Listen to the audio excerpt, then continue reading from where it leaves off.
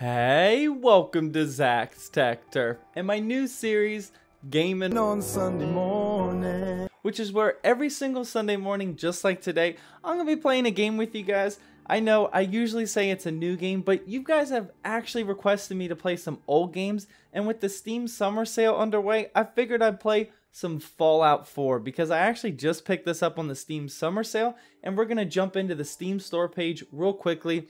But before that, I'm sipping on just a normal cup of joe. Make sure you guys let me know in the comment section what you're sipping on.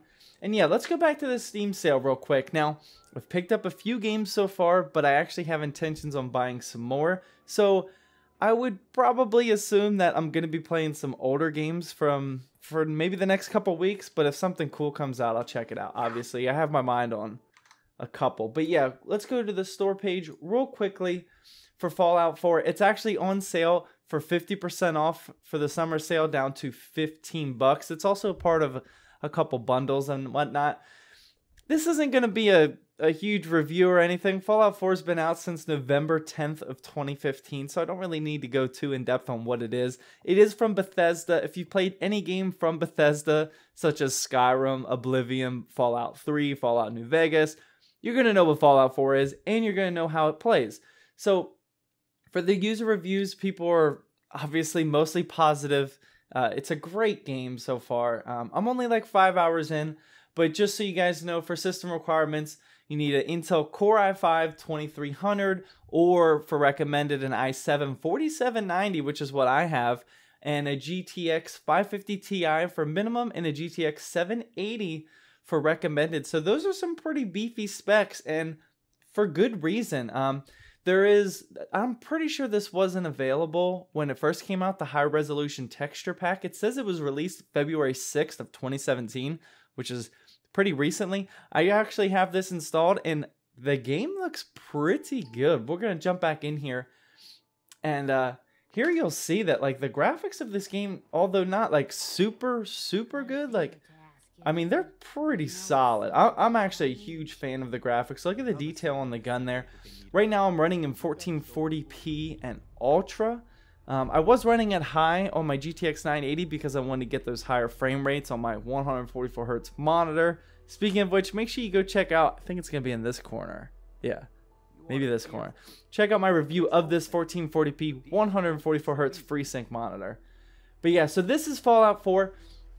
Like I said, I'm not going to do a crazy review. I'm just going to show you what I've been doing. It's a first person. You can actually play it third person, but I'm pretty sure it's meant to be first person. It's a first person open world RPG. If you've played Skyrim, I would definitely relate it to that. But this is the time frame of post-nuclear war, and it's more about guns and stuff, not about like spells and swords and whatnot.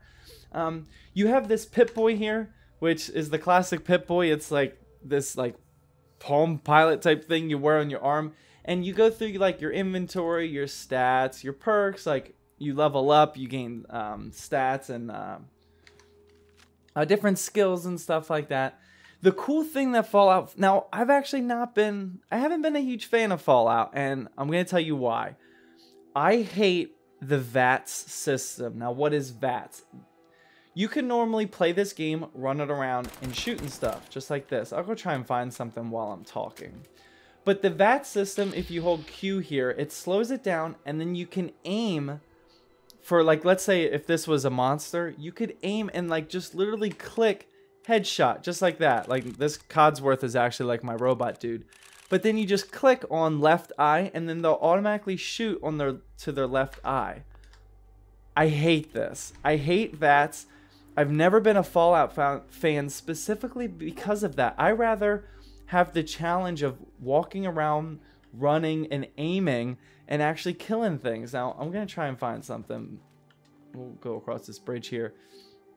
But yeah, so the reason why I picked up Fallout, which I definitely would not have picked up if it wasn't for this little quick tip that I found from a random reviewer, is just don't play with VATS. Now, you can't disable it as far as I'm aware of, but I have never used it. What I just showed you there was the second time I ever even clicked that button. The first time was right before this video just to make sure that it worked, and it was the letter Q. But yeah, I'm just not a fan. Now, you can't just unlimited just keep hitting headshots. You do have action points, so they'll regenerate and you can only use a certain amount and whatnot. But I'm just like, in all Fallout games, there'll be heavy, intense combat, and then you'll just hit the VATS button, it'll slow down, then you just hit headshot, and then you're good to go. It's not challenging enough to me. So I've been playing this entire game, which is like, I've only been in it for like 5 hours or so.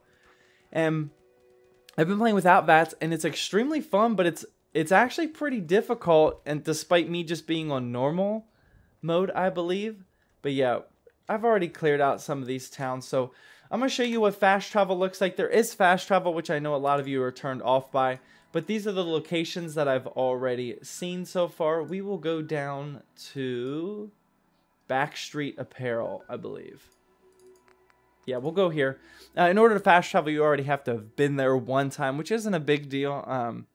I haven't discovered any type of mounts in this game, which I'm not sure if there is. Whenever I play these type of games, I try and do my best to not look up guides for it, because then it just spoils it. I like to discover things on my own, and I love that feeling when you've been playing a game for like 20 hours, and then you realize like, wow, I could have been just doing this the whole time. So there could be mounts there. You could be able to drive these cars. I have no idea. But I like having a fresh slate for some games. Now, if it's like a multiplayer competitive game, I'm going to do my research. But if it's just a game like this, I like to discover it. So another thing that I'm really having fun with is all the different weapons. If you go into my inventory here, you can see like I've already unlocked a crap ton of guns. Some of them are like the short laser musket, the short hunting rifle, assault rifle, institute rifle, which is like a laser rifle and stuff like that. One thing I am struggling with though is ammo. Like as you can see, I only have 2 ammo left, and boom, that's the end of that. So I have a whole bunch of pistols here. I like the accessibility of the guns. You can favorite them, and then just like that, you can see that I have like some rifles for 1 through 3. I have some different types of pistols, 7 through 9. I have my health thing, the stim pack at 0, and then a melee weapon here at 4. So yeah, I really like that part. What else is there to show you? There's a dog companion called Dog Meat, and you can command him to follow you. I really like how he'll randomly kind of wander just a little bit, and then he'll say Dog Meat has found something, and usually it's something good like some health packs or stuff like that. So that's pretty cool. I'm really trying to find some people here, but like I don't know where the enemies are. Like I said, I've only been playing this game for like 5 hours. One thing that I will criticize this game on is the tutorial, which there barely is one. It's not like a super in-depth game, but there's a lot that's not explained that I wish they would have. Like the main one is base building, and that's something else I'll have to show you. Alright, so let's get out of here. We're not really finding anything. So we're going to fast travel back to Sanctuary, which is like the main town, your first main town where you can build stuff in. Now, I don't believe that there was ever base building in any other Fallout game, so this is pretty new. And this is probably what's going to keep me coming back to the game. Now, there is like the story mode and whatnot. There's a bunch of side missions. I've been doing Minutemen side missions, which is kind of like mercenary type deals where we're just killing different camps, taking over camps, and building more settlements. I really like that. But the base building is something really cool, and it's kind of like, it reminds me of Ark Survival, where you have to go around and actually pick up resources. Now in this game, you're salvaging like a bunch of junk. Like if I go into the building mode, like I can just look at this mailbox and scrap it, and boom, I got 6 steel there. So yeah, with these materials, you can build a crap ton of stuff, and it's awesome. Like this is a building, this is a guard tower that I built. Now I was just messing around.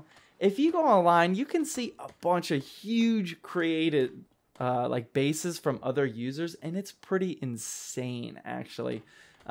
This is kind of like what I started working on. This is literally just like a slab of concrete and then a bunch of steel walls here. But if you go into the structures here, you can go wood, metal, doors, fences, and look, like there's a bunch of different stuff that you can build, which I wasn't expecting this in the Fallout game. I knew that there was base building, but like you build generators and like route power lines. You can build radio towers to recruit settlers. Speaking of settlers, up at the top of the screen there, you can see that I have people, food, water, power, defense, beds, and happiness. It's like a little city builder type game, and as you can see from the stats, I haven't experienced it too much, but like it looks like it's gonna be a lot of fun. You can open up stores and like hospital, like mini hospital clinics and stuff like that. You just have to recruit settlers, and then you assign the settlers to work them places. If you've played the mobile game Fallout Shelter, which is free on Steam now and like Android and iOS, I believe, it's just like that, but you're playing on top of this first-person role-playing game. So it's like 2 games in one, and I'm really having fun with it. That's really the only thing I've been researching on YouTube. I've been just looking at other people's creative bases, and they look awesome. And then Fallout 4 also has mods, which is just ridiculous. So there's a whole bunch of different stuff you can craft. I'm only 5 hours in. I'm going to keep playing this game for a while. I just wanted to give you guys a quick update this week on what I'm playing. This is the Steam Summer Sale pickup number 1. I only bought one other game so far. But yeah, Fallout 4. Definitely expect to see this on the channel more. I actually just posted it on my weekly download. Episode number 50. Can't believe we're on 50 episodes, but that's my weekly tech and PC gaming news series for those of you that don't know. And in that video, you'll see a bunch of better footage of Fallout 4 of me actually killing people and not just walking around talking to these guys like that. But that just reminded me real quick. I did want to mention real quickly that I'm not a big fan of Pip-Boy. I already explained what it is, but I'm really not a fan of it. I don't like that it kind of pauses the game and then I can select my weapons. Like if I'm getting attacked and then I go to my Pip-Boy, I can just take my sweet time, figure out, oh, I want to use this weapon and whatnot. I want to use these items to heal me. I don't like that at all. It's kind of like the VAT system. I think it makes it too easy. But anyway, I digress from that. I guess that's just a style of game. It's meant to be a little bit easier, but you can ramp up the difficulty, or you can be like me and just not play with the VATs. So yeah, that's going to wrap up Fallout 4. I hope you guys enjoyed this video. Please drop a like down below to help support my channel. And as always, thank you for watching. And please subscribe for more Zach's Tech Turf videos.